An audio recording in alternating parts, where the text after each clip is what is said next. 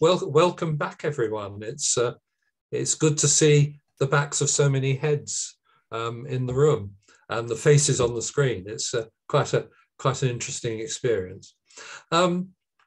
We are going to look this morning now at patient-reported outcomes. It's been something of an ugly duckling, I think, in the world of cancer research now for a wee while. Poorly regarded by many, badly treated, badly used by many, but increasingly the swan is beginning to appear.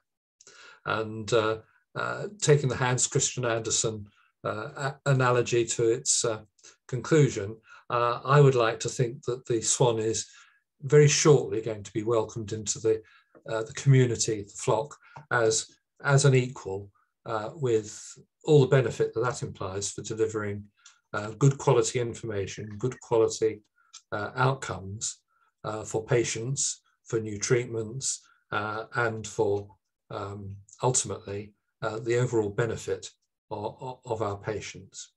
What we're going to do is we're going to look at a bit of background and positioning of PROs with Lee Aiyegbusi, who is works with the Centre for Patient-Reported Outcomes in Birmingham and has some very interesting sarcoma connections as well.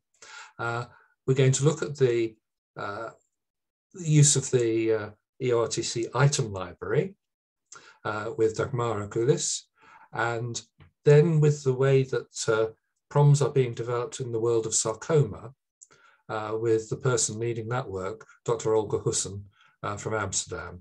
And finally, the issue of survivorship and how patient-reported outcomes in particular are really valuable in looking at the research issues that there are in survivorship. And what those research issues are is quite interesting, because that itself has been the subject of research, as you'd expect. So Richard Stevens, who was very pivotal in that work in the UK, is going to talk about that. So our first speaker is Dr. Lee Aiyegbusi. Lee is a research fellow in Birmingham University, and I've worked with him on a number of papers, mostly remotely. The Centre for Patient-Reported Outcomes Research is becoming very pivotal in the way that PROs are developing in the whole world of medical research. But Lee has a particular interest in sarcoma because he now has a PhD student, and together they've been awarded a grant by Sarcoma UK to develop her PhD because she is a surgeon interested in using the non-medical, the PROs, if you like, as a research tool to support her work as a surgeon. So Lee, over to you. If you want to say a little bit more about yourself and the project you're running, that's fine, but over to you. Thank you very much, Richard. Thanks for the introduction. I think I would say more as I go along. Just to say that the PhD project that Roger just said is on the way, and hopefully we'll be able to share some of the findings in subsequent conferences. So I hope you can see my screen, and I'm just going to go to full screen now. Okay, thank you. Lovely, that's up. So when I was asked to present at this conference, there were many ways I could have taken this particular topic, but I decided to focus more on the role of PROs as it's changing over time in cancer research.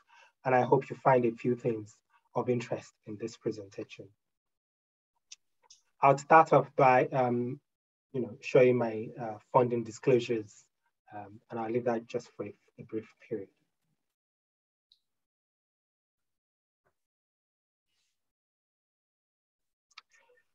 So as an intro, I'd like to define PROs, because often people use the acronym without probably understanding fully what it actually stands for.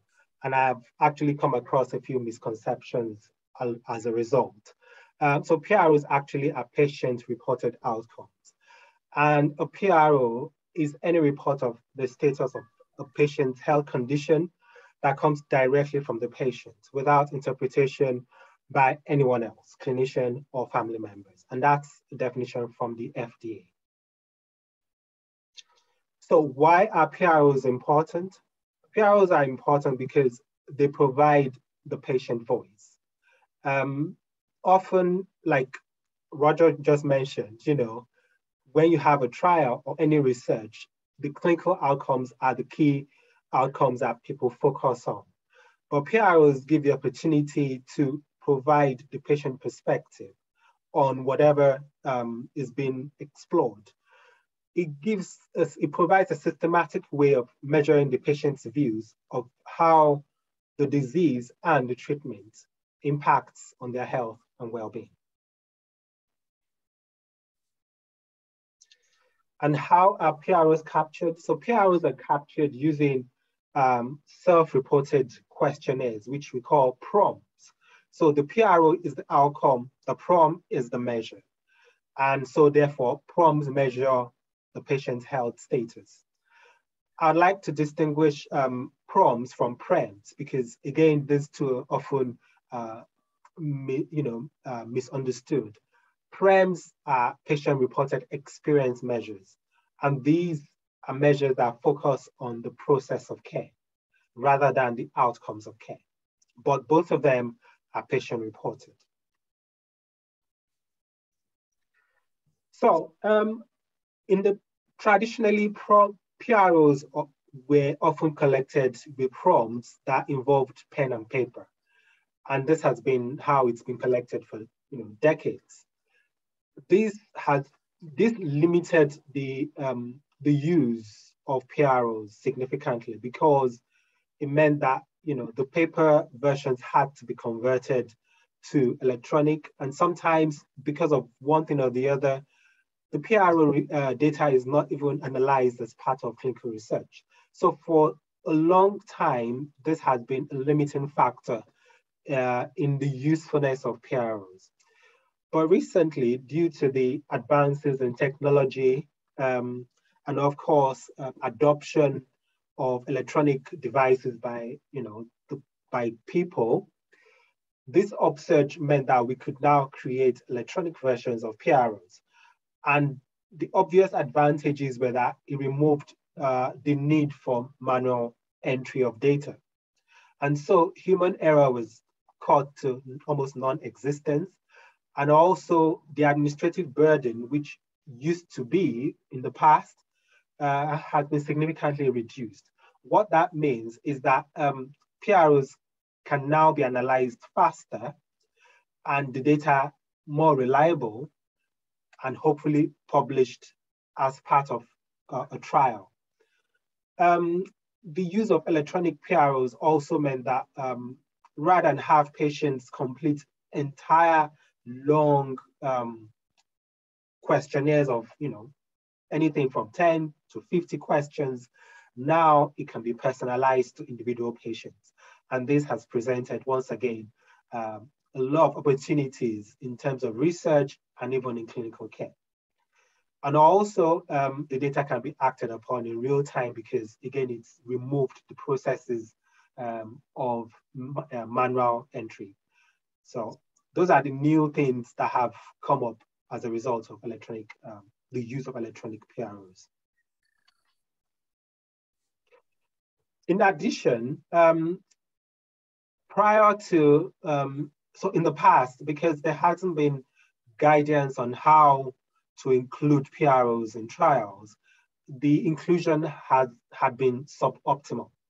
So people have just included anyhow because there wasn't any clear guidance.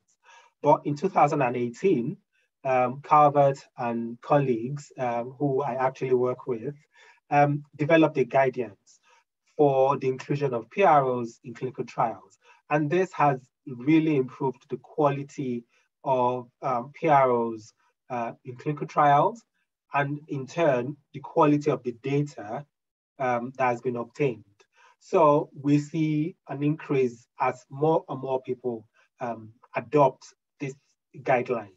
And since this 2018 guideline, we've also produced more guidance around not just the inclusion of PROs in clinical trials, but also the reporting, because it's not enough to do a good job. You've got to report it properly.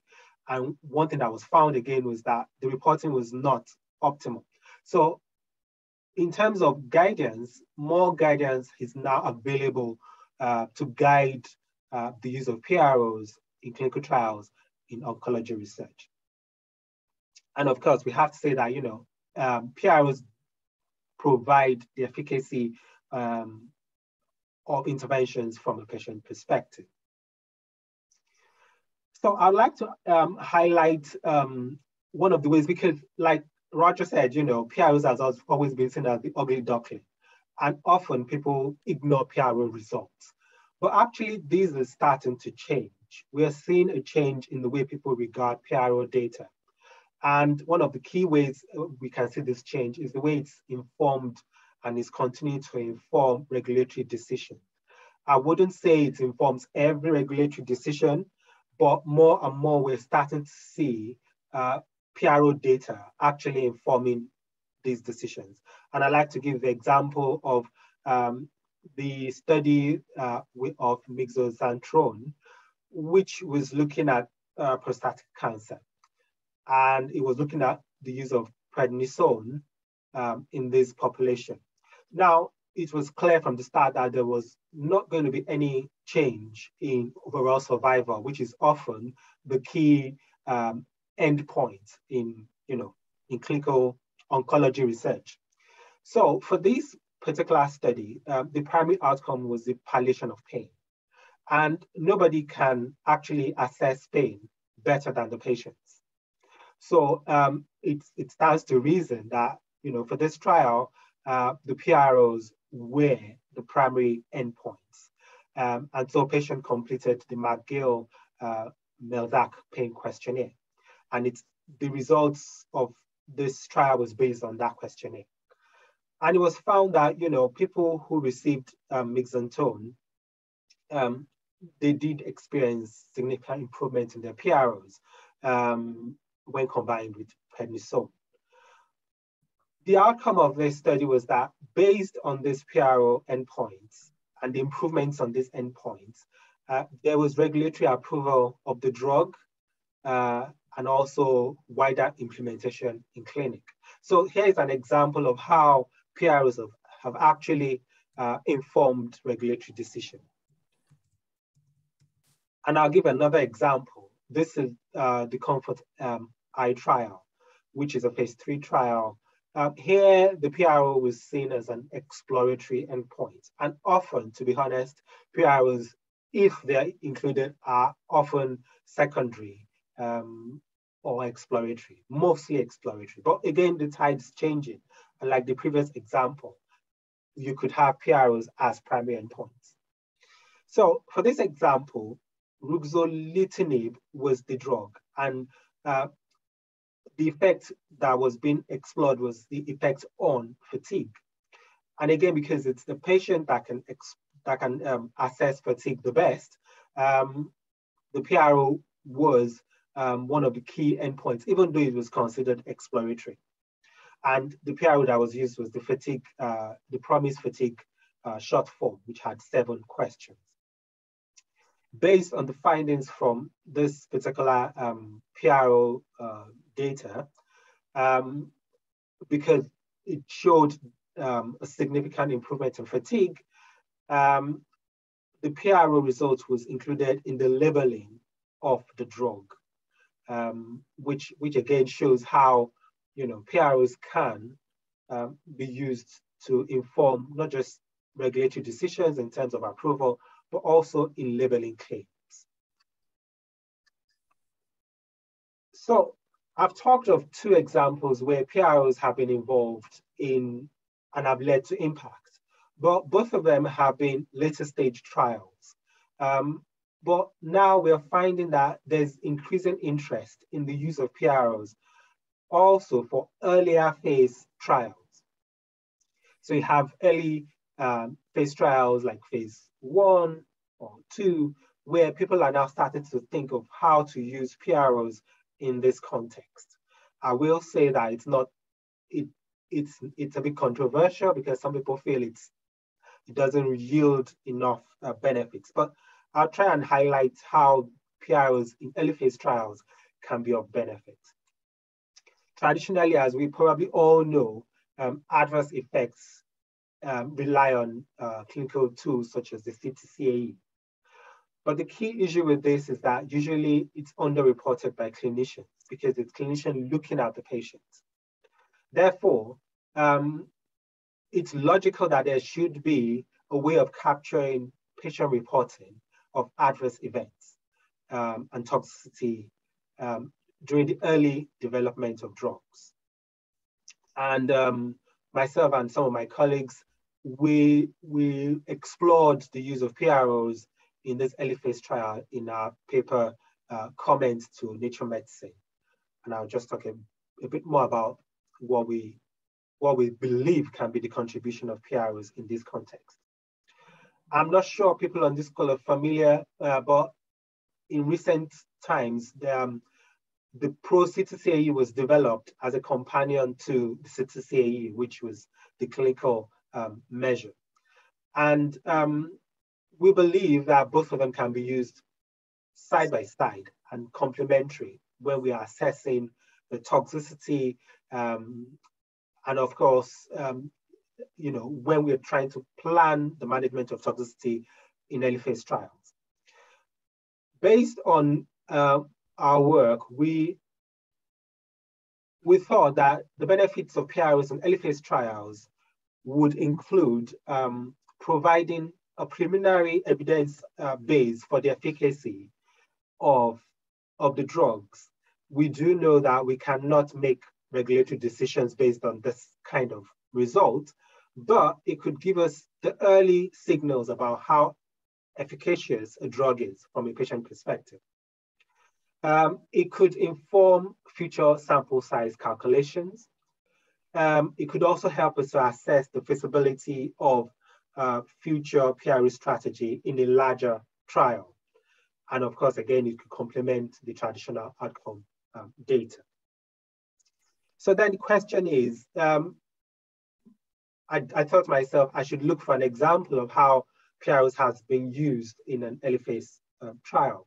And there's this study that was exploring the use of nivolumab in patients with advanced hepatocellular carcinoma.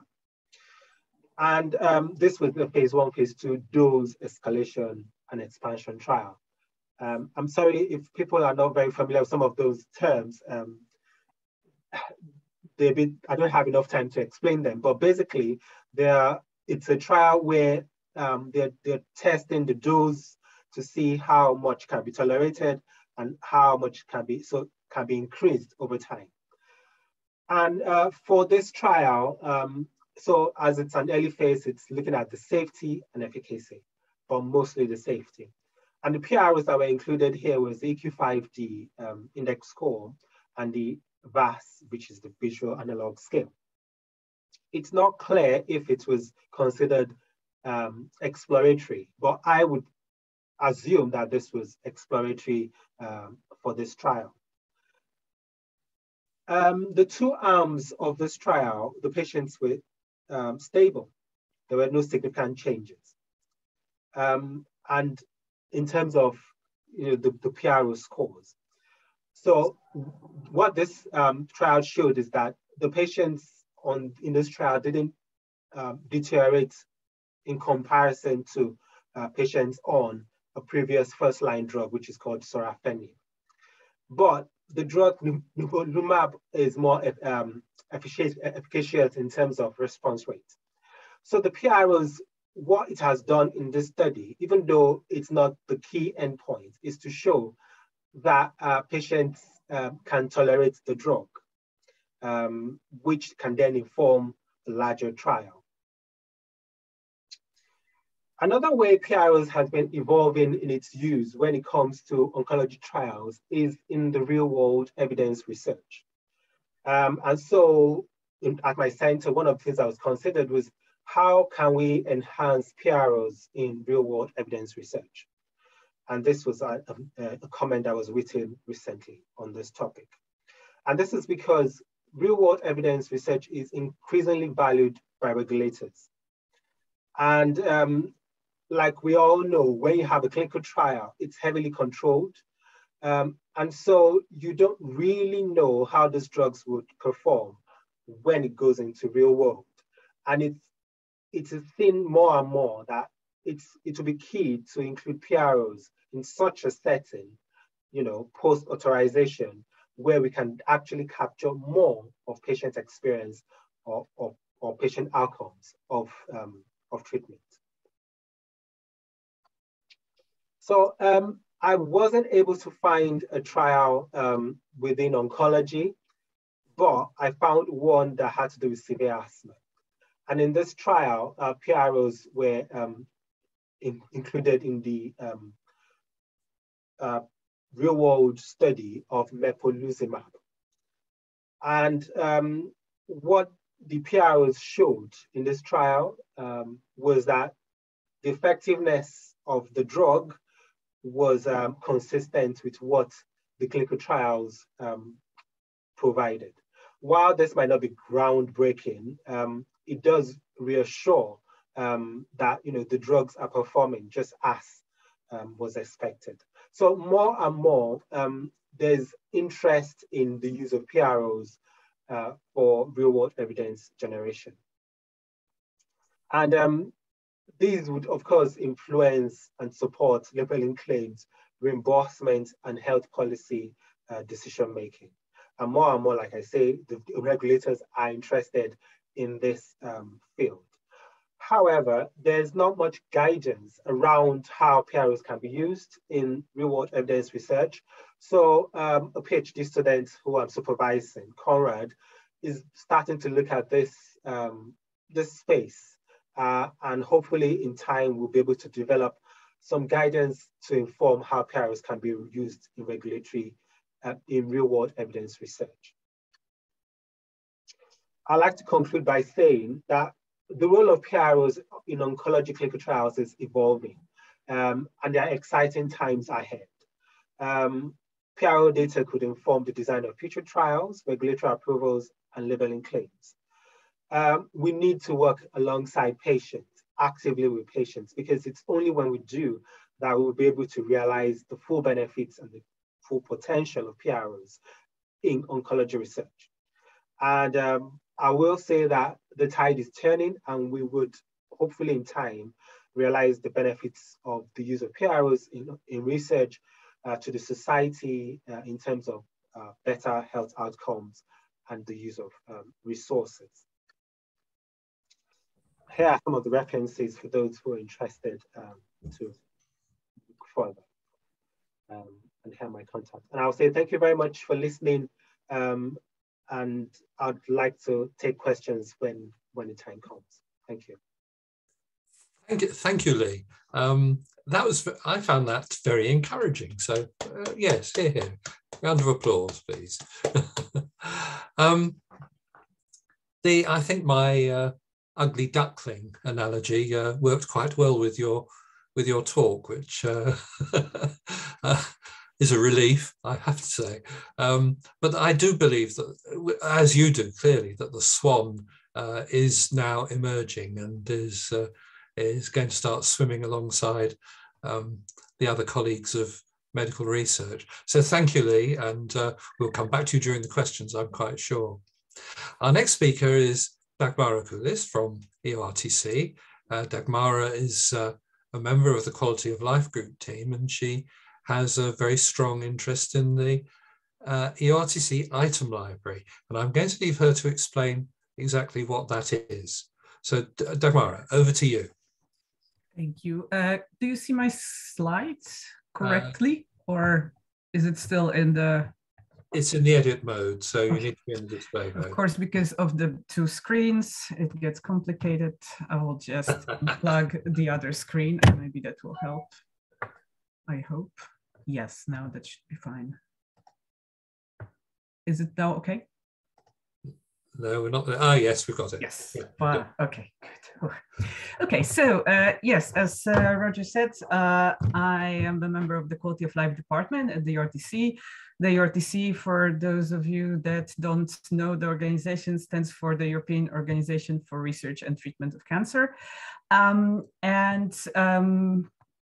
a translator by training, and I started my work at the ERTC taking care of the translations of the questionnaires to measure quality of life of cancer patients that are, of course, needed in all the languages that patients speak. But over the course of my career, it has expanded into a lot of other things. Among them is the item library, which is indeed my one of my main interests at the moment. So what is the item library? Here you can see the website. That's the address, and everybody is very welcome to visit the website and get access, which is for free. It requires signing an access agreement, but that's a very quick process. And then you get the everything that we have in the item library, which is, slide, come on, yes, which is an online database of all the questionnaires and items that the Quality of Life group has ever developed. And the Quality of Life group has been developing questionnaires for the past almost 40 years. So there is a lot of measures in the database. We also have all the translations of those questionnaires. And that's, again, a whole lot of material because, for example, one of the main questionnaires that we have, the C30, has been by now translated into more than 120 different languages.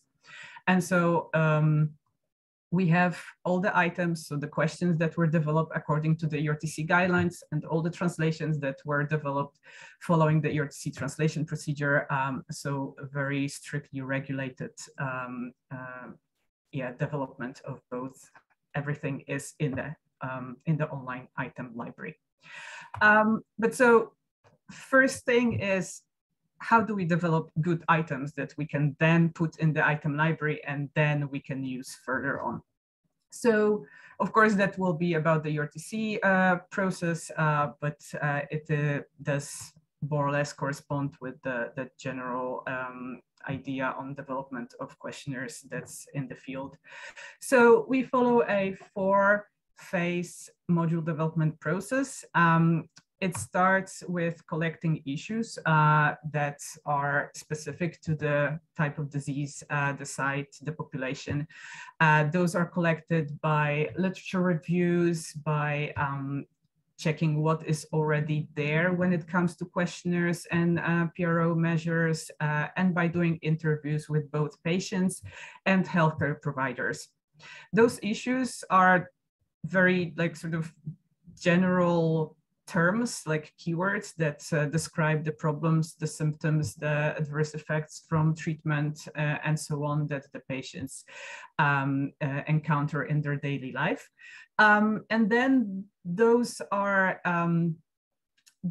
then evaluated by patients and healthcare providers to give scores on their importance and relevance so that we can choose the most important ones that have to then be included in the questionnaire. Of course, when you talk about issues, the list of issues might be like 90, more than 100 different issues, and we cannot make a questionnaire that will be that long because that will not be feasible for administration. So we have to somehow choose the most relevant and important ones, and that's done by the evaluation by both patients and healthcare providers. Then in phase 2, we turn issues into items. From those very general keywords, we arrive at a question that can be included in the questionnaire. The important thing here is that for each keyword and issue, you can make a number of questions that measure different aspects of the issue. So you can ask about the presence of a symptom, the severity, the burden that it has on the patient. So it's very important to think about what you want to measure with the specific question to make the question right. And for that, we also use the item library. We can very easily consult what has already been developed when it comes to a specific issue. So for example, just by putting the keyword swallowing, you can see all the items that pertain to problems with swallowing, to the presence of problems with that in daily life. So those questions can then be reused, and just the wording that is already tested and we know that it works can be included in the new questionnaire. We also perform a translatability assessment. So basically we just analyze every new question to see if it's good. We know from experience and from general translation and linguistic rules what can be a problem later on in both the understanding of the question and when we actually have to translate them. So this is a very fake example. Luckily enough, we don't have questions that are that bad. This is just something I made up to include as many problems as possible in one question. So here, what we would definitely comment on, this is a very long question, very complex, so it would get even more complex and long in certain languages. It is double-barreled, so basically it asks about two different things, so it might be confusing to patients who experience only one of those two issues. It has a negative, which might be very difficult in translation and in then answering the question with the response scale. It has an idiom, which of course, idioms are always quite difficult to translate because you cannot just treat them literally, and they might change, like shift meaning when translated into another language. It has a word like troubled. We know this is a difficult word that has many sort of different meanings in English, and it causes a lot of translation problems. So we always discourage investigators from including that in questions. And we also check if the question fits the response scale that we use. We use most of the time a Likert scale from not at all to very much. So we have to make sure that that scale fits the question and it can be answered with those response options. Then, because we always develop our questionnaires in a multicultural, multi-country setting, we have to translate that preliminary questionnaire that we developed so that it can be used in the further phases. We follow a very strict translation process. So we do 2 forward translations that are then reconciled into one optimal version. That optimal version is then back translated into English and sent to us at the URTC for review. Then we do pilot testing on patients, a review, proofreading, and then the translation is finalized. It is quite a long process and it requires a lot of people, and it takes normally around 3-4 months to finalize. But of course, we have to make sure that every single language version measures the same thing as the source version of the questionnaire. So the next phase of the development is the pilot testing. Basically, patients get the questionnaire, they fill it in, and then they are interviewed about their experience.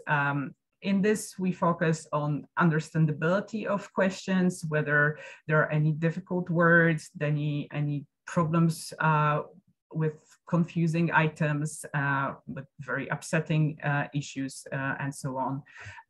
And then we analyze the comments that patients make in order to adapt the questionnaire. We can reward it, we can add explanations if there are some expressions that are not very understandable, or we can just delete items that don't work well.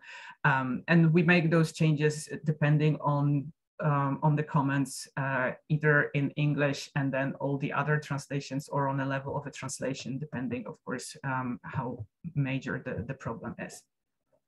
So once we know that our questionnaire is well understood by the patients, it can be tested in phase 4 for all its psychometric qualities. And that's like a really big study with multiple countries and preferably even multiple big cultural regions with hundreds of patients.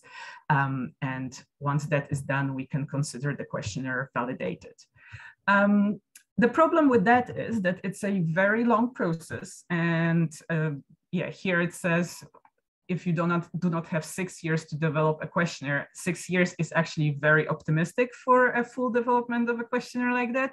We had cases where it was more than a decade. And of course, that is a long time. A lot of things can change in the meantime. And also you require hundreds of patients to test the questionnaire on. So it's a process that is very resource and time yeah, it requires a lot of work. So that's where we have the ERTC item library that can help. The ERTC item library was first developed as just a reference tool for the ERTC quality of life group for just checking what we already have and not reinvent the wheel each time a new item has to be worded. But now it also serves as a part of the measurement strategy that allows for measuring issues that are not included in a questionnaire that we already have. Because let's think of a case where a questionnaire took 10 years to develop. In the meantime, the treatments changed and patients experience some new adverse effects and some new symptoms or problems that are not part of the existing measure. This is why we can use the item library to create an item list that is an add-on to the validated measures. So we can then choose from the more than 1,000 questions that we have in the item library and create a custom item list that covers those issues. So for example, if we have a study in which we want to assess that list of problems and symptoms, we know that the QLQ-C30, so our core questionnaire with 30 questions will cover those problems. Then a module that is specific to the disease, let's say lung cancer module, covers those. But then we are still missing something that will assess the remaining ones, and those can be covered by an item list created with the item library. And then another use of the item library is to help with more difficult development cases. And yeah, Olga will talk a bit more about that. But for the sarcoma questionnaire, we had long discussions on how to handle it, given the need for so many patients and the heterogeneity of the disease. And with the item library and how it works, we have come up with a model that will allow us to collect the issues and then group them by the different aspects of the different types of the disease, and create a sarcoma item library with validated, tested items. And then from those, we will be able to make specific item lists for studies and research, depending on the types and the types of the disease and the groups of patients. All the items will go through the same process of validation, but then they will be a specific, constitute a specific item library that will be ready for use. So to conclude, good questionnaires take long time to develop. It's not enough to just think, oh, I want to include some PROs in my research, so I'll write down a couple of questions on a piece of paper. That's not a good approach. We try to consider different aspects of the construction of a questionnaire, and we can speed up the process a bit with the item library, and it allows for a lot of flexibility in the development. Thank you very much. And once again, I invite you to visit the item library and see for yourself what's in there. Thank you, Dagmara. I have access to the item library. It's a very simple process, but you do have to sign an agreement with EORTC to do it. But it is really fascinating going in there, and I've been able to use the library myself over the last year as I've been advising a surgical study in Newcastle, which wants to move in the direction of PROs for one of its outcome measures. And the library's been really useful to me to help me understand how I can help them, which is, I think, a patient perspective we often forget. We need to have the questions we ask ourselves so that we can ask the right questions when it comes to being involved with researchers. A thought there to continue on. Thank you, but I'm very happy to hear that you find it useful. Thank you. Well, thanks, Dagmara. It has been very useful. Now, Olga Husson, Dr. Olga Husson, leads a research group in Amsterdam, which has been very heavily involved with PROs amongst all the other things it does. And Olga has been working with Dagmara and the Quality of Life group on these sarcoma PRO issues. And this is where I hope we're going to see the ugly duckling really sprouting its white feathers as a full-grown swan. So, Olga, I have lots of promise in what you have, of what you're doing. So please tell us all about it. Yes, thank you very much, Roger, for this kind introduction. Is my screen in full screen mode now? Yes, it is. Oh, perfect. So I will first tell a little bit about the background of our sarcoma-specific project, which we are currently running within the EORTC Quality of Life group. Because in the last decade, there's quite some research published on health-related quality of life, however, all from a psychosocial perspective. As you can see, 4 review papers. However, in the more clinical-oriented research, health-related quality of life is still rarely incorporated. For example, the special issue that is shown on the slide of the Journal of Clinical Oncology, which was published in 2017 about relevant diagnostic and therapeutic aspects of sarcoma care. However, there was almost no reference to the patient perspective on these advances in care.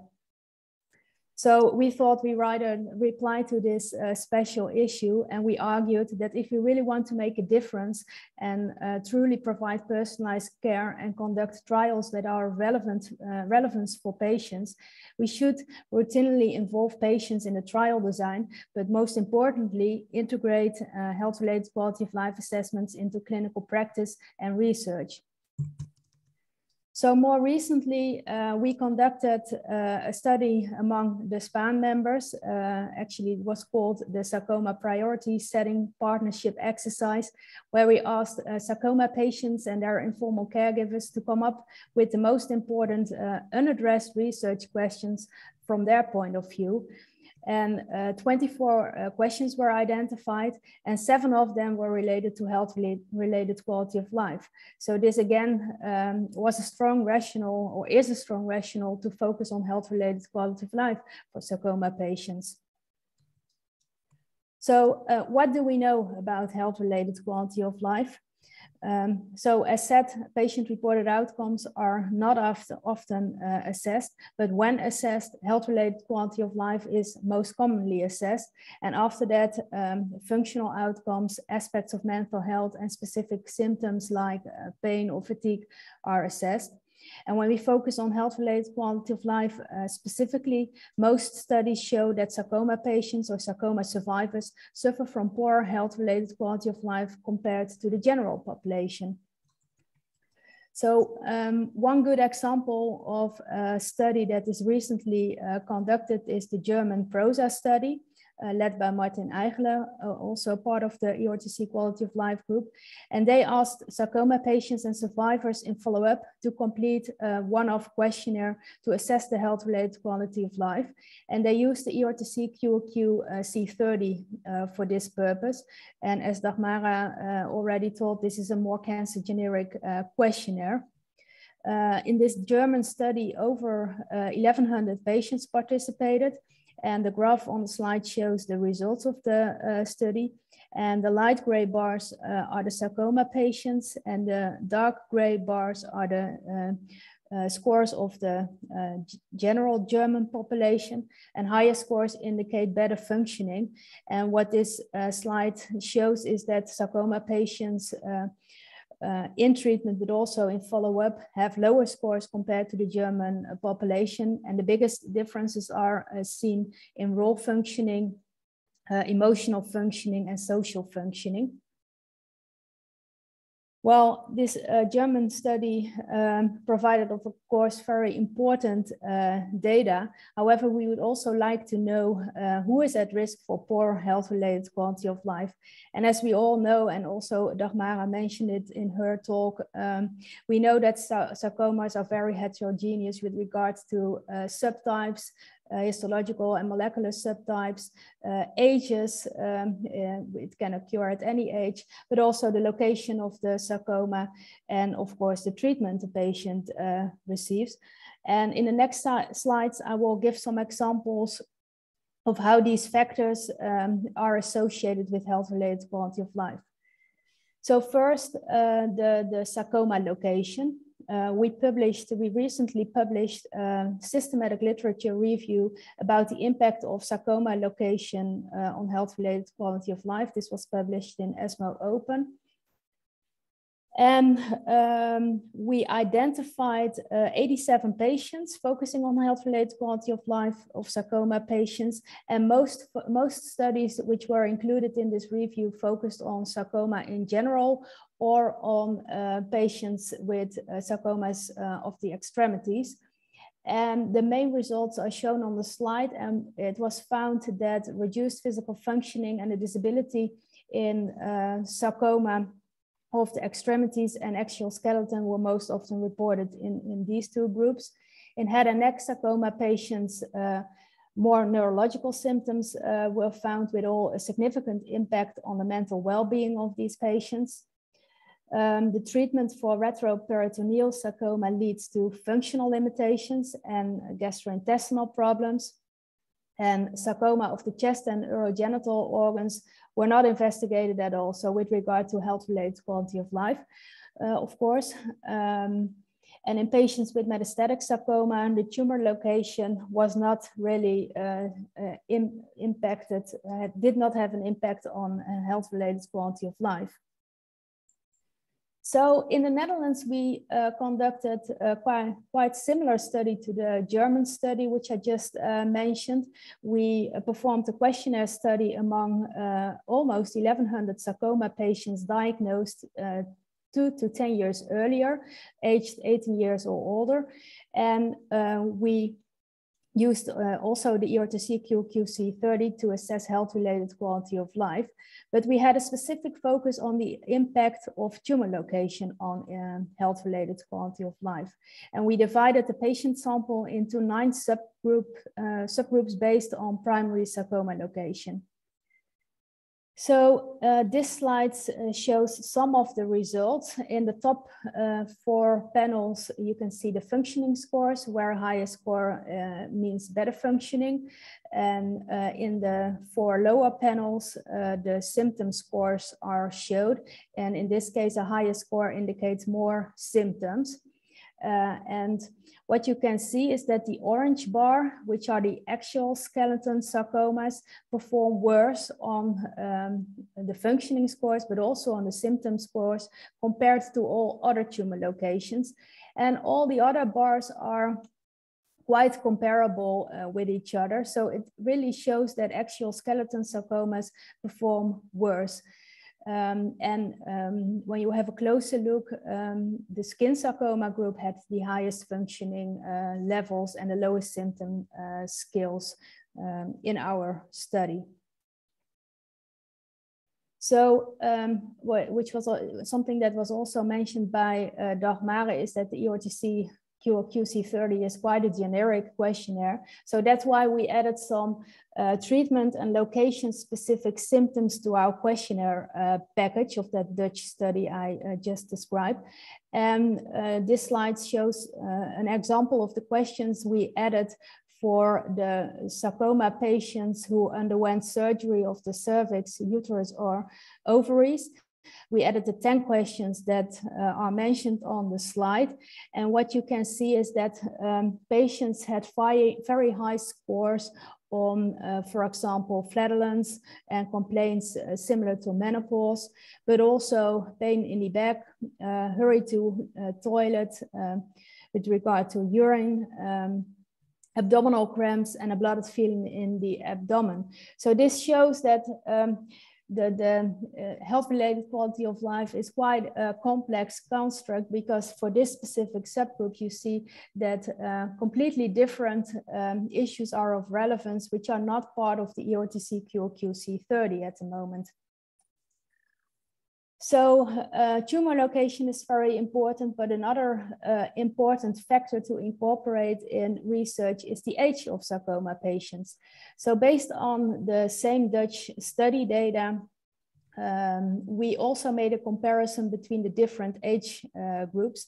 So we stratified our sample into 3 age groups. So the AYA cancer patients, 18 to 39 years of age, the middle-aged patients, 40 to I think 69 years of age, and the elderly patients 70 years or older. And what we did, so the top panel shows the AYA cancer, sarcoma cancer patients, and the lower panel are the elderly sarcoma cancer patients. And we compared each age group with their subsequent normative population, so age and sex matched. And what you can see in all the panels is that the sarcoma patients score worse, so that the green bars are lower than the normative population. But when you have a closer look and specifically look at the emotional functioning, the cognitive functioning, and the social functioning skills, you see that the differences for the AYA survivors with their respective normative population are much higher than or larger than for the elderly sarcoma patients with respect to their normative population. And it actually indicates that the impact of a sarcoma and its treatment has a larger, is larger than for elderly sarcoma patients. So we also need to know why is this impact larger. And within the EORTC, we are currently developing an AYA module. So a module, a questionnaire that will assess the age-specific aspects of having cancer. And what we see is that issues around going back to school, what about my career, social isolation are all very important for the young age group. And age is therefore also a very important aspect to incorporate in a health-related quality of life measurement strategy for sarcoma patients. So another factor of importance for health-related quality of life is treatment. So we again used the Dutch data for a comparison between between 4 treatment groups. So we selected the locally advanced extremity soft tissue sarcoma patients who underwent one of the following 4 treatments. So we had the isolated limb perfusion group who also underwent resection. We had the extended resection group, the amputation group, and the isolated limb perfusion group who underwent an amputation later on. And the first 2 bars in the graph show the results with regards to health-related quality of life. So again, the C30 scores, but then for physical and for role functioning. And what you can see is that the isolated limb perfusion group and the extended resection group score much better on physical as well as on role functioning compared to the two groups that underwent an amputation. So this means that an amputation has a significant impact on the health-related quality of life. However, we do not know what specific aspects are impacted because amputation-specific questions were not part of the questionnaire package. So again, it shows that we need to incorporate treatment-specific issues into a health-related quality of life strategy. Then disease stage, which is another factor. A recently published publication on a qualitative study showed that actually patients with metastatic sarcoma, patients with metastatic disease have a kind of common pathway. So they report quite similar symptoms. And well, potentially the EORTC QOQC30 is a perfect instrument for this group, or even the shorter version for palliative patients, the PAL-15. Compared to sarcoma patients with localized disease, which show much more diversity in the complaints they have. For localized patients, the complaints are more related to the treatment, to their age, to the sarcoma location, which is not the case for patients with metastatic disease who all report kind of similar symptoms. So then the question arises, of course, how can we best measure health-related quality of life in sarcoma patients? As said, most of the previously published studies only use a generic or a cancer generic instrument, but we need a more specific sarcoma measurement strategy for health-related quality of life. But what Dagmara just mentioned is that it is very difficult because of the heterogeneity of the disease in terms of subtypes, presentation, age, treatment, and also the limited patient numbers to come up with a good measurement, to use one measurement instrument to assess all of that. And there the EORTC item library comes into place, because the EORTC item library can easily be used to select the most relevant items for specific sarcoma subgroups. And of course, it also really depends on the aim of a study or a research project, which health-related quality of life issues are of relevance.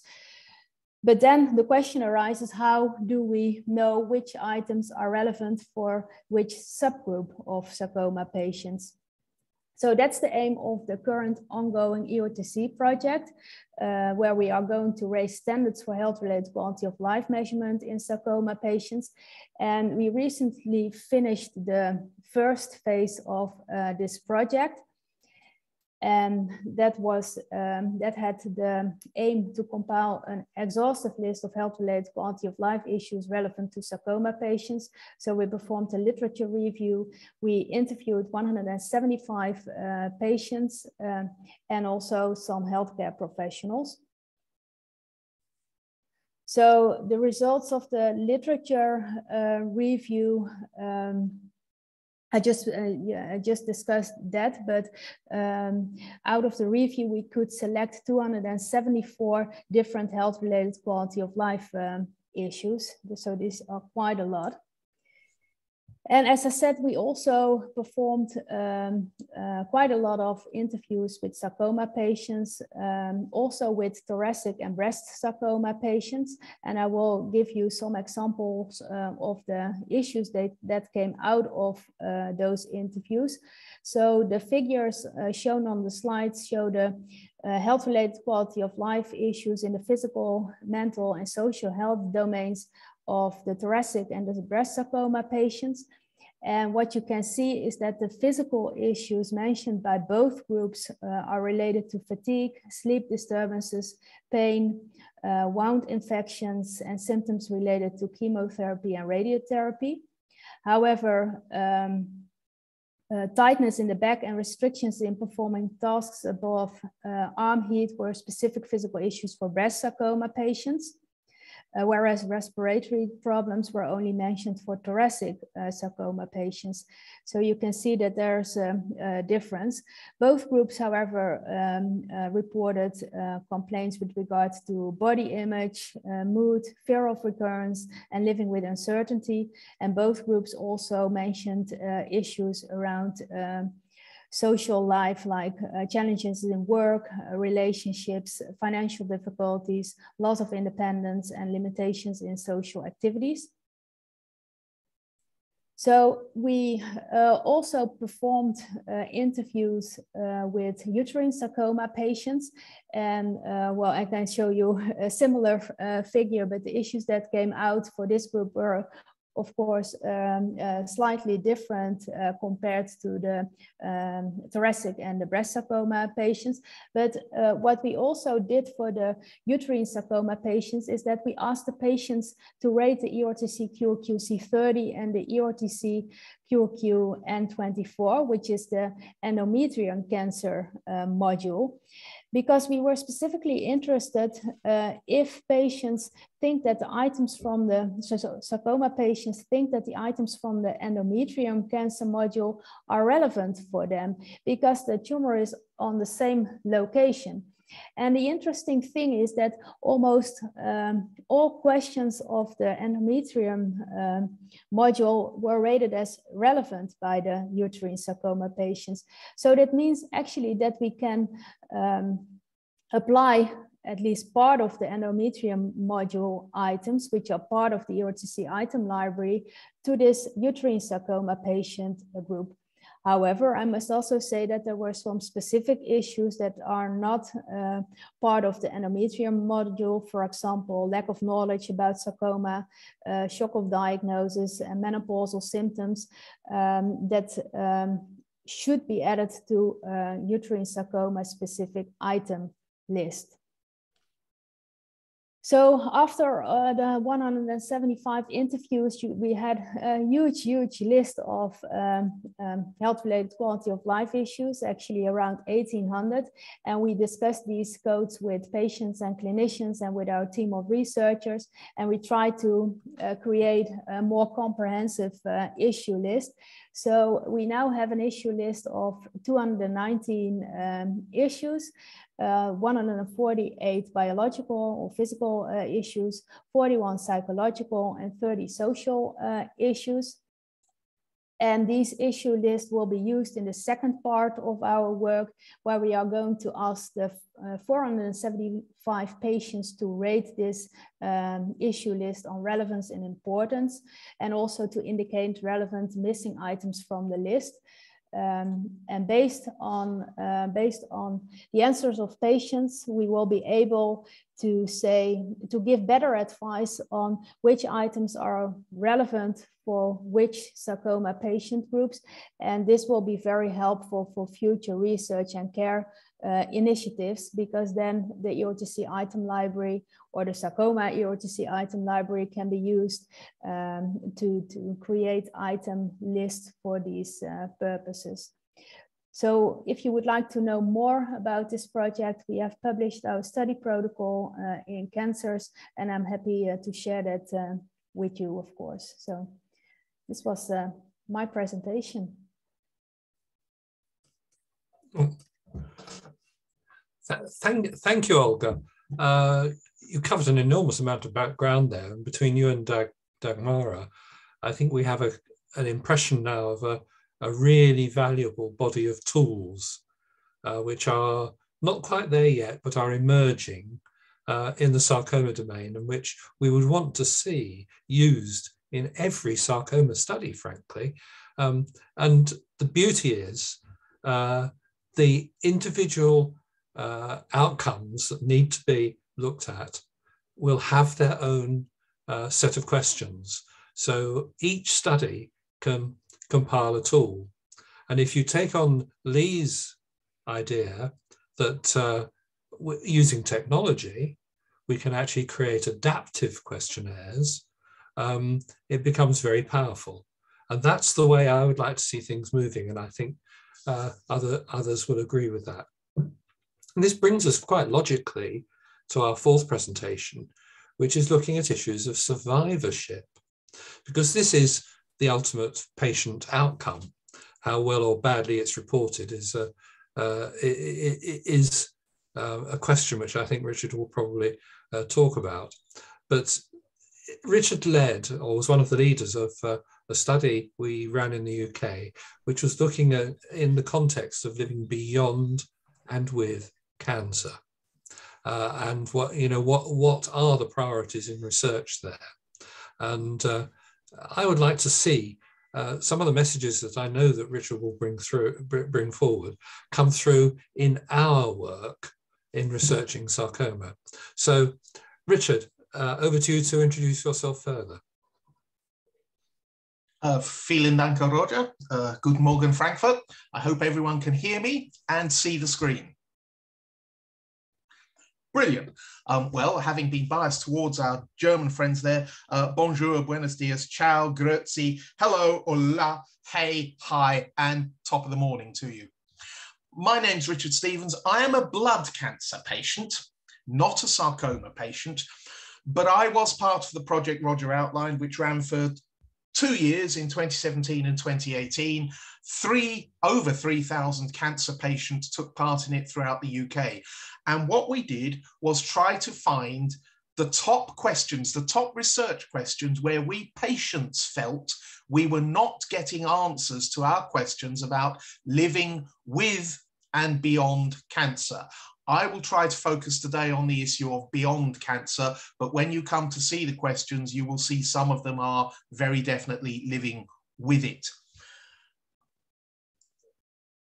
So some work had already been done by 2017 and 2018, and some work was underway. So in sarcoma, in many respects, you are, as a group of patient advocates, well ahead of the game, certainly compared with other cancers on this issue. Roger himself has written a brilliant paper about patient-reported outcomes in the Journal of Research Involvement and Engagement. It's free to sign up to the mailing list, by the way, please do. The NCRI then did its project, which is the third bullet point there, so you can click on that link anytime you like and go and look it all up. EORTC, of course, has a survivorship program, and the Living With and Beyond Cancer results from the UK were fed into that program in May 2019. European Horizons Cancer is the opportunity for all of us involved in patient groups to actually press this issue of survivorship. It's not just about diagnosis and cure, it's what do you do with the thousands and later on the millions of cancer survivors.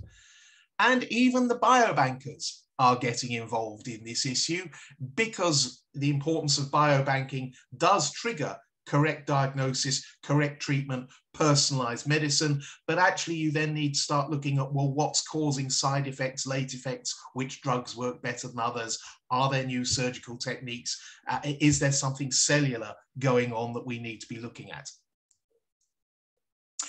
So the survey came out with 26 priority questions. I am going to show you all 26, but we won't be talking about all of them. They do relate across the piece. They relate to all cancers, all age groups over the age of 16, but every single one you can narrow it down by adding in sarcoma, or indeed in France. Warren, I wrote the slide before I knew you were going to ask a question in chat, or in people aged 50, 70, or in any particular ethnic group. I've picked on Anglo-Saxons so that nobody else thinks I'm picking on them. You could, of course, also simply ask it for participants in this study. And one of the things I think researchers are missing is embedding quality of life sub-studies, not just using quals and proms, but actually embedding proper research studies in their clinical trials and actually having qual or proms as a joint primary endpoint. That'll shock a few people, but it's worth doing. Let's have a look at some of the questions. By the way, the first 10 questions I'm going to show you are the top 10, but unfortunately on these slides, they are shown with the wrong numbering in the wrong order. However, if you look at that second one, which isn't number 2 on the priority list. But if you just look at that second one, that's why the biobankers are getting involved. It's those of us who are suffering side effects or indeed late effects of our treatments. So the big survivorship issue there is all this business about, oh, you've been cured of cancer, you can have your normal life back. Well, actually, often, no, we can't. Is there a biological cause for all that? 2 more links at the bottom if you want to know more about this project, how we did it, and so on. Lifestyle changes are always very popular.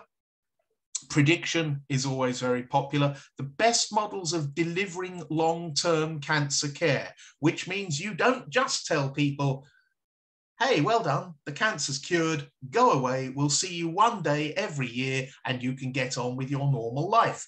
No, we can't. At the bottom, there's a link to some of the research work that's been going on in the UK on these topics since 2018. There's not enough happening, especially after COVID, when nobody's got any money anyway, but there is some.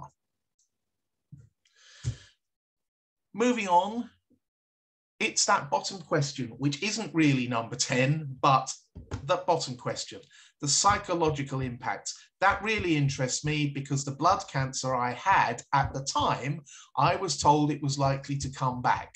It never has, but I'm now told that I'm at risk of another cancer. But this fear of recurrence or of secondary cancer is always there. And again, I come back to this, you leave the surgery, well done, you can get your normal life back. In here, in my head, my life is never going to be normal again. So, what are the most effective ways of stopping it coming back, or perhaps postponing it? Really interesting question. Lord knows how anyone can research it, but it's got to be important that somebody does. Other questions on there. The 13, coping with specific fear and anxiety about recurrence. And then 14, as a progression on from that, mental health conditions or perhaps emotional health conditions, but it's all basically the same. It's how do we get through what's going on in here? And we do know from statistics from treatment that cancer patients, when they're told they've got the all clear, there is a very high rate among us where we then fall into depression. And what we don't yet know is how many of those, because no one's looked at it, how many of those are actually linked to people where their cancer is likely to recur and they've been told it will. Or indeed, people whose treatment has been so bad that all this stuff about good luck with your normal life just really does not apply. Rog, you're probably one of those yourself. Moving on again, I'm hoping each time you do get a bit of time to read what's on the slides, even if it's not the point I've been talking about. The 2 in there that really interest me are number 17, which is number 17, the psychological and social impacts on children, or if you're a young person, if you're diagnosed in your 20s and 30s, the psychological impact on your parents of the thought that they might be losing a child before they go, in the wrong order of things. But actually kids whose parents have got cancer and who then get their mummy or daddy back only to find out or be told that actually mummy or daddy may get sick again. This is really, really important stuff for how we get our normal lives back. These things have to be addressed. And then the other issues there about rare and less common cancers at the bottom, clearly that is sarcoma. Question 21. It's interesting that we've had 3 presentations, 3 excellent, professional, thorough, wonderful presentations, and nobody's actually mentioned people's sex lives, which for most of us is actually quite important in life. And I do wonder what items there may be in the EORTC items library around specifically measuring that. I'm sure there's lots of questions about how is your relationship with your partner, but this question is much more specific. What about people who live alone? Okay, that's another psychological one. Spiritual care needs, and number 25, the optimal follow-up approach. You know, if something is likely to recur, can we use artificial intelligence to actually start finding out when it is most likely to recur for particular groups of people, and actually tailor our follow-up to that? Because actually you're not following up the first cancer, you're trying to pick up the next time or the recurrence. And this is, again, something that I think opens a pathway to the future for researchers. The bottom is something that Roger and a chap called Derek Stewart told me many, many years ago, that actually the purpose of research, if we get it right, should not just be to put years on my life. It is actually to put life and a quality of life in the years I have got left. That's it, Roger. It's a gallop through, but I'm sure you want to have time for people to ask questions of all the panelists. Thank you, Richard. That was a bit of a gallop, but it was, I think, very full. And I'm sure you won't mind if we, after this session, share those slides with anyone who wants to receive them. Before they get shared, I'd just like to double check the numbering, but yeah. Okay, fine. Leave that with you to negotiate with Mickey. Thank you. The one comment that immediately come back. Dagmara has said in the chat, we do cover sexual issues, and we have a specific questionnaire in the item library on sexual health. So I'll leave you to check that in due course and maybe comment.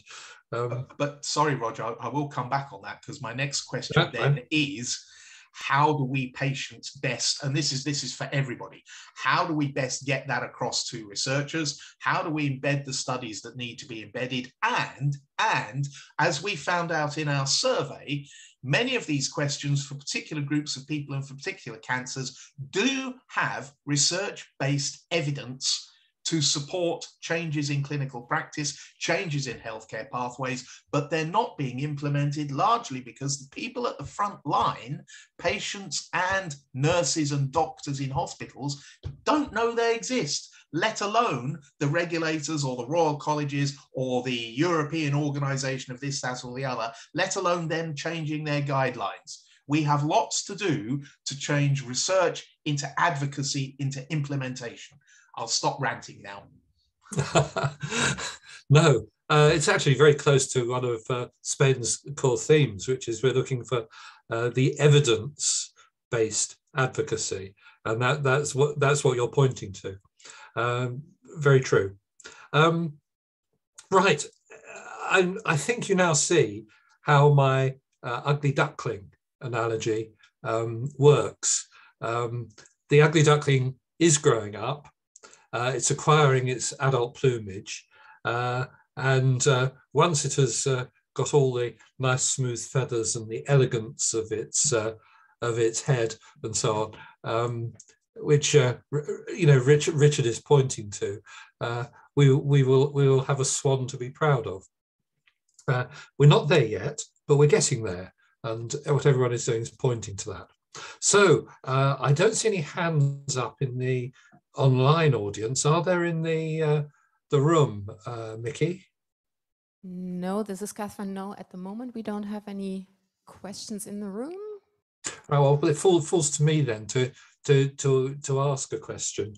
And Dagmara, if we have a patient who wants to get access to the library, and they can go through the process for that, and they see in there that there are maybe a whole group of questions on a particular outcome area that they're interested in seeing used in the study that they're involved with. How do they go about getting the researchers to actually come through and get those questions and be allowed to use them? Well, getting the actual questionnaires is quite easy, and in academic research it's for free. There are no fees, so yeah, the actual just download of the questionnaire or making an item list is very easy and does not require much time. The more of a problem is, I presume, getting the researchers to want to implement the PROs, and yeah. we try to, of course, educate people on the importance of quality of life and the use of PROs. But I agree that there is still a long way to go on that. But Olga, as a clinician, maybe can comment a bit more. Olga? Well, I do think indeed what Dagmara said, it's first of all important that health-related quality of life will be incorporated in all initiatives. But I also do think that we hope to finish our EORTC project by the end of the year. And then we will provide clear guidelines on which aspects are important for which sarcoma subgroup. And hopefully we can write some guidelines which can be used by patients and clinicians to show what's important and to incorporate that in research initiatives and in clinical practice, of course, because I do think now it's also quite a challenge because those guidelines are not there yet. What to add. And then, of course, again, the patient voice is very important. Like what Richard is saying, sexual issues, if that's a specific topic of interest, then patients should go to the clinicians and researchers and say, well, this is important. And there are quite some issues or items, I must say, in the item library on sexual dysfunction, but also more the psychological aspects, enjoying sex, fear of having sex because of issues. So there's quite a lot in there already, but people have to find it. Yeah, ask the right questions again. Yeah. Lee, the challenge that I've seen when in the work that I've done with you and with your team in Birmingham is actually getting patients to be involved. You're very good as a team. You've got a collection of, I'm not sure how many, 8 or 10 patients that work with you. But what advice would you be able to give to our patients here about getting involved with their researchers in their country? Is there anything that comes to mind? Well, thanks. I think patients, from my discussions with patients, I think the main issue with patients being involved is that patients sometimes feel they've got nothing to give, that they don't know enough. So I've spoken to loads of patients, and usually when you start off, they start by saying, well, they don't really know much about, the science of the condition. So what can they really bring to the table? And I think what I would say is patients should recognize the fact that they've got a lot to bring. They've got their perspectives, their real life experiences, which as researchers, we don't have. So going back to this talk, I know it's what Richard said, about the sexual function thing. Most researchers, because of what they perceived from the outside, would feel that sexual function probably rates very low in terms of what outcomes our patients value. And so the research will be designed in that way. So we need patients to actually come on board and highlight those outcomes that they consider more, priority, So the truth is, for research to be relevant, we need patients to help us with the prioritization. And there's no way we can know that. It's only when patients tell us. So please, for patients who are thinking about research, never mind your experience, because the truth is, yes, there are some patients who, over time, when they've had the condition, they become experts. But they have their place. We also need patients who are not experts in the disease, who will give their own unfiltered and unbiased, because over time, when patients become experts, they become advocates which have agendas.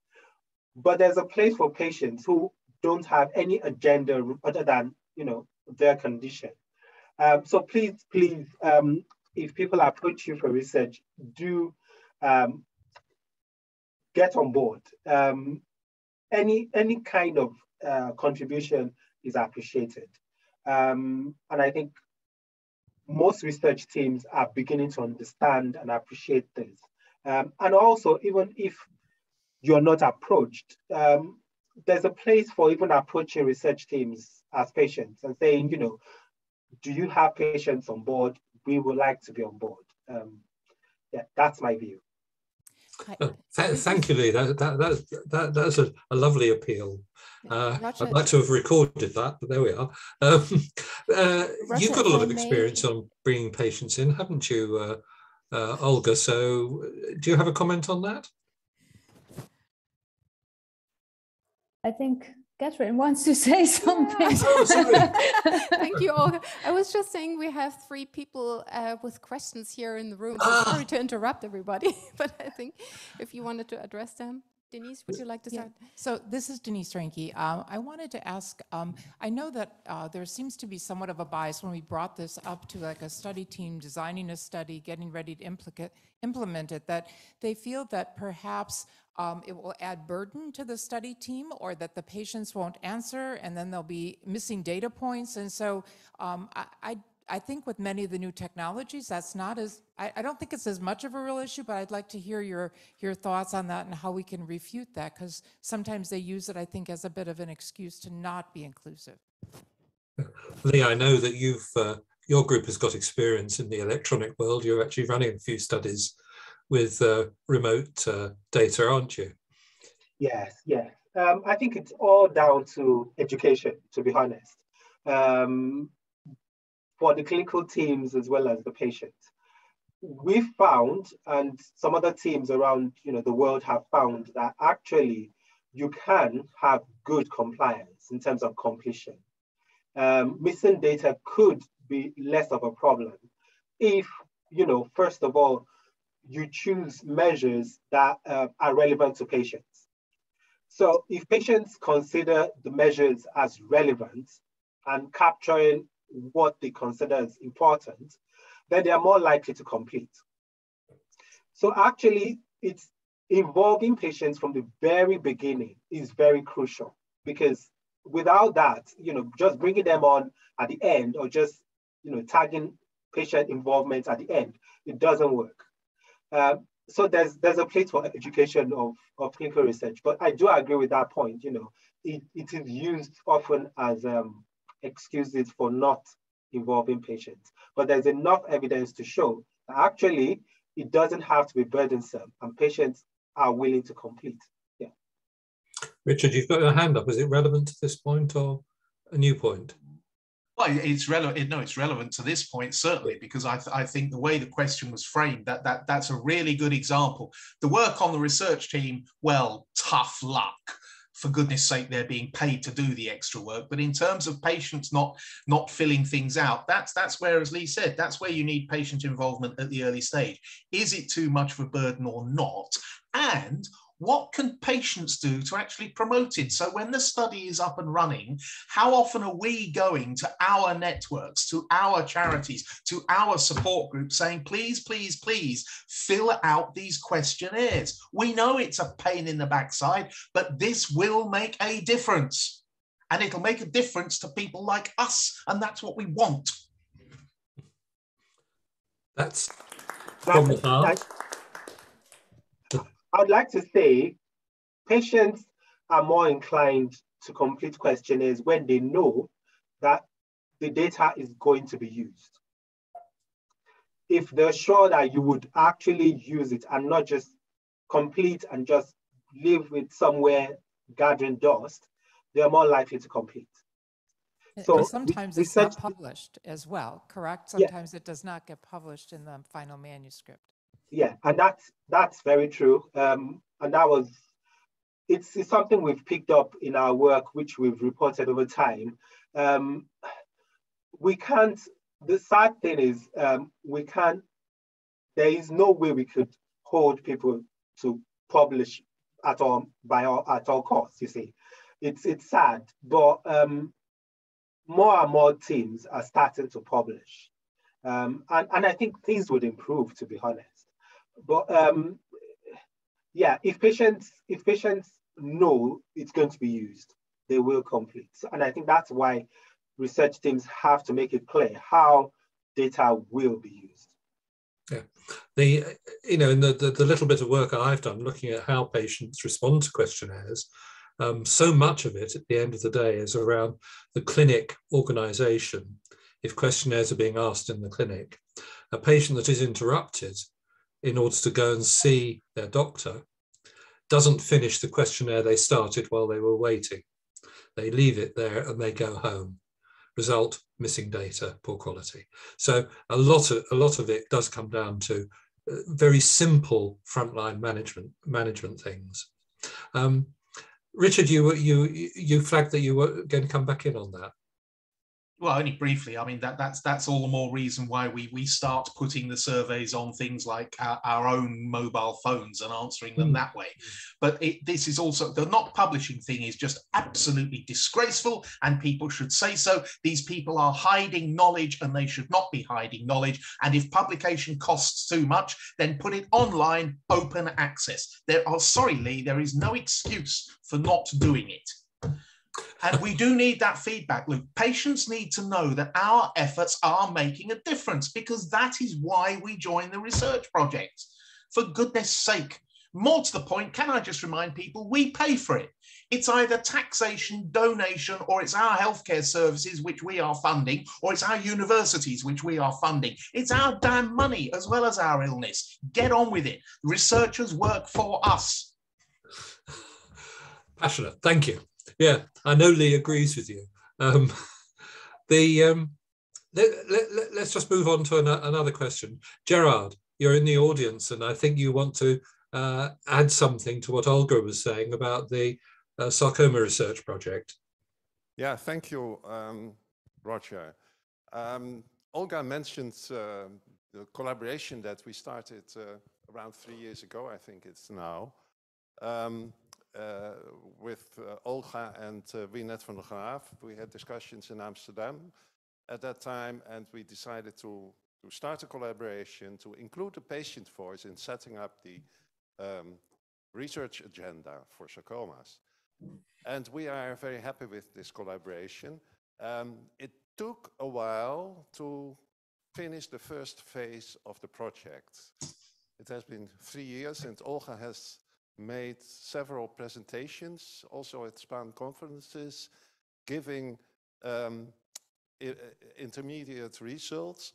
It took a long time for us, and us is Olga and her co-workers, but also some of the SPAEN volunteers participated in the analysis of the research, which was quite a lot of work. There were open questions, and many patients took the opportunity to tell what their experience is with their disease. And it's very important, but it took a while. But we are very happy that just 2 weeks ago, we had the presentation, the publication in ESMO Open of the final results of the first phase. Here you see the publication, ESMO Open, so open source. You can go to this publication. Every patient can read it, and I want to emphasize that we have. Let me see which is. We had around 264 patients and carers of patients who replied to the questionnaire in several countries among the world, mainly Europe and the United States, but also other parts of the world. The first results of the first phase, it's not working anymore. Is there not another one? I thought that it resulted in 23 topics for research that were mentioned by the patients. And we will now start shortly the second phase of the project, where we will prioritize the different issues that were mentioned. For this, I think it's important that we get a response as representative as possible for the whole community worldwide of sarcoma patients. And this is where I call for participation of the SPAEN members in this second phase of the exercise, which we really need badly. Participation of all of the SPAEN members to translate and to publicize this effort and get as many patients as possible to reply to it. I think in the results of the first phase, there is a bias in high-income countries, higher educated people. So we need more diversity to get this representativity. So please, SPAEN members, help us. Thank you, Gerard. Thank you, Gerard. A really important point. You've got one more question in the audience, I think. We do. Yes, thank you. Thank you. It's not quite a question, but rather than discussion. I'm Mariev. I'm clinical oncologist from Macedonia, and I'm very glad that this subject is raised on about the quality of life of the patients, because the quality of life is very, very important. And knowing all the difficulties that they are faced at the beginning of the therapy, because knowing all the physical and mental problems they are facing, we can get better treatment, better success of the treatment, and better quality of life for those patients.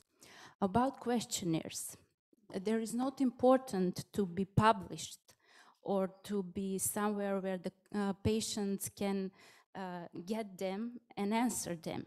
The more important is that I totally agree with Lee that everybody should be on board, not just doctors, but patients also.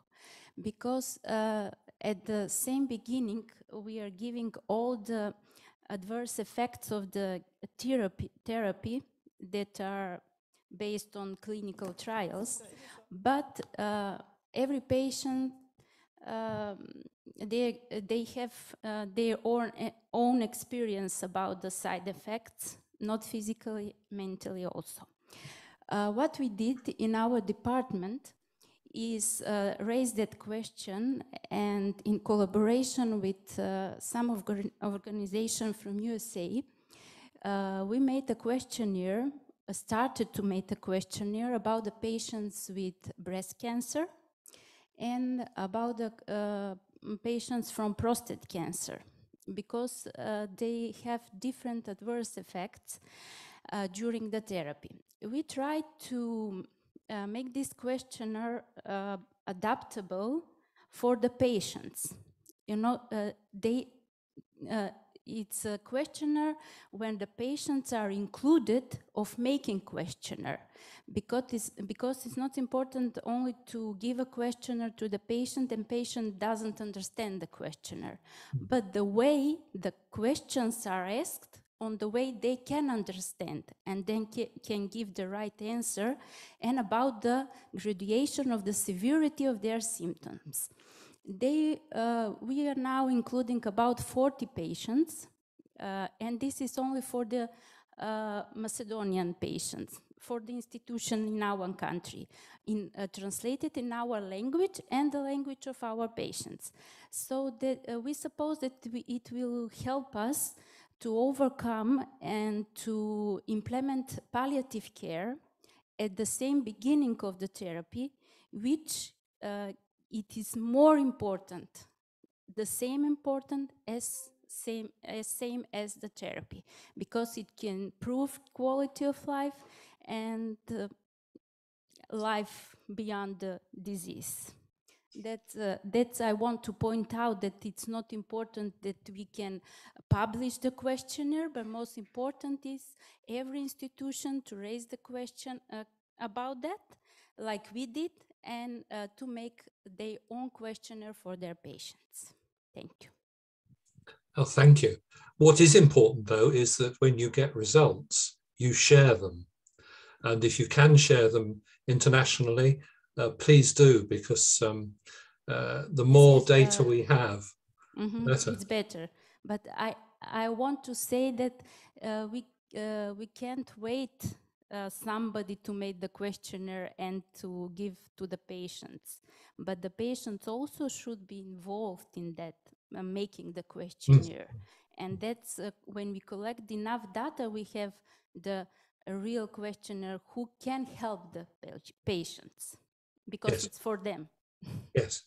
Don't forget the pathway that Dagmara showed of how EORTC develop the questionnaire, because there is a long experience there, and a lot of experience has gone into creating a rigorous process which ensures that the language is right and that the understanding is properly shared, the question is properly understood. And you know, do use the EORTC library if you can. Remember, it's free for academic use. So you know, contact Dagmara if you want to know more about that, please. Are there any more questions in the room? No, we're done. No. Lee has got his hand up online. So Lee, over to you. Yeah, I was just going to respond to the surgeon's comment. And I can see where you're coming from, because we advocate that when you have a questionnaire, you should, even if it's already pre-developed, you should test in your local population. Just like you said, to make sure that it's applicable to them. So, you know, even artistic questionnaires, which are, you know, validated and all, it's still important that when groups or research groups or clinical teams use those questionnaires, that you still do a process of working with the patients to ensure that the language is appropriate for that particular population before using those questionnaires. Thank you. Thank you. Dagmara, have you anything to add to this? Because you've got a lot of the experience which is relevant to developing questionnaires. Well, I think my general comment would be to, like, yeah, you don't have to reinvent the wheel. There is a lot of there are lots of measures that have been developed very thoroughly and then used, and there is a lot of data on the studies in which they have been used, and it is, yeah, it makes sense to start first with checking what's already there, and a lot of those measures are available in lots of different languages, and yeah, that we know that they work, and the patients were included in making them, and so on. So yeah, I would maybe not advocate that every institution has to make their own questionnaire. That might be a loss of resource and time and effort and patients' time and clinicians' times and so on. So just a thought. Fair comment, yeah. Are there any more questions in the room? No? No. No more questions online. Well, I've got one last question. I want to ask Olga. We have the tolerance study developed by Professor van der Graaf, and she's going to be talking about it this afternoon in the soft tissue sarcoma stream. But I think the important thing to note in this context is that the primary outcome measure is PROs, or are PROs in this. And I know you've been involved in the development of this study. So can you just tell us a little bit about this sarcoma study with a PRO primary outcome? Yeah, definitely. So it's a 3-arm randomized controlled trial, and it's focused indeed on elderly patients with advanced soft tissue sarcomas. And we know from our previous work that elderly sarcoma patients have a preference for quality of life compared to length of life. But what I said, well, quality of life is never an endpoint, or at least never a primary endpoint. So we net came up with those 3 arms, which are standard of care for those patients group, but we don't know which one is best for health-related quality of life. We know something about the objective outcomes like survival, but not quality of life related. So we are going to compare the treatments with each other, and then health-related quality of life with role functioning and physical functioning is the primary endpoint, but we do assess all other quality of life aspects as secondary outcomes, but we net will tell all the details about it. And well, the good thing here is that patients are involved in the trial design from the start onwards, and also in deciding on the main outcomes. And one thing I would also like to mention on one of the previous questions, because I see that Evelyn Roots is also here online. We are working on a project right now where we are going to examine when patient-reported outcomes, specifically health-related quality of life, if it is incorporated in clinical research, and if it's incorporated, if it's also reported. And we expect that we will find that it is not optimal, and we will use again those data to show how important it is, and that everyone should stick to incorporating quality of life. So that's another addition, but well, we net will tell more about the tolerance trial, but I'm very, very happy because it's one of the first trials in the sarcoma field with health-related quality of life as primary endpoint, which is a big success. And I think, and good to mention is that the EOTC quality of life group pays most of the money for this trial, and it's in collaboration with the EOTC soft tissue and bone sarcoma group. So I'm very happy to have a very nice collaboration with the clinicians, researchers, and patients for this trial. So yeah. Yeah, thank you. It's a trial that's sort of very close to me because it's evolved out of discussions I started about, I think it's 11 years ago now, or 9 years ago, something like that. And, you know, when Net took the challenge on, I think, you know, we'll close a little early, give everyone a little more time for their lunch. We're actually close a little late. Are we? Oh, I beg your pardon. What were we meant to close at? Half an hour ago. Oh, I'm sorry. Oh, that explains why. Beg your pardon. Right, apologies. So just ask you to thank our speakers, Dr. Lee Aiyegbusi from Birmingham, Dr. Dagmara Kulis from Belgium, Dr. Olga Husson from Amsterdam, and Richard Stevens from Stevenage. Thank you. Thank you very much.